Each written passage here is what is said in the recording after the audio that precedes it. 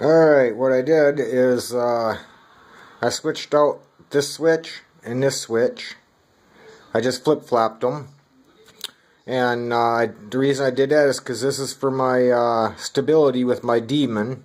And I have small hands and I'm a thumber. So I didn't want to kind of take my hands off and flip it up and everything like that, So now what I can do with small hands is when I'm flying, I can just use my index finger. It's a little bit difficult right now because I'm sitting up here trying to show the video, but yeah, I can just use my index finger to flip it up and down. Kind of like, the bailout. Just flip it up. But if I want to flip down, to my different stabilities, I can just do it right there. Anyways, I don't know if you can see here. With my index finger, now I can just flip it.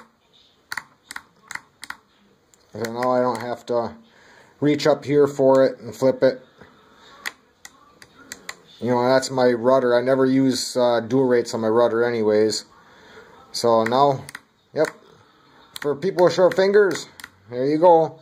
Now, I did the same thing over here with the trainer switch and the gear switch.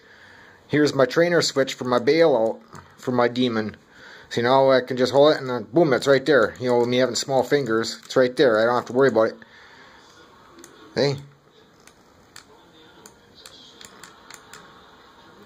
These are easy switches. All you're doing is flip-flopping them. You might have to change that little rubber grommet on for a spacer because of the thickness of the plastic.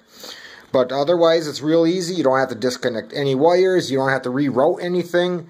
All you gotta do is just kind of make sure that you put it in a position like 0 is 0 when you remove the switch, and that way when you put them back in, if you don't want to change the labels, you're still 0 is 0 and 2 is 2.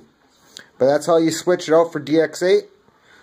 For people with small fingers, really comes in handy. So I hope this tip is helps everybody out.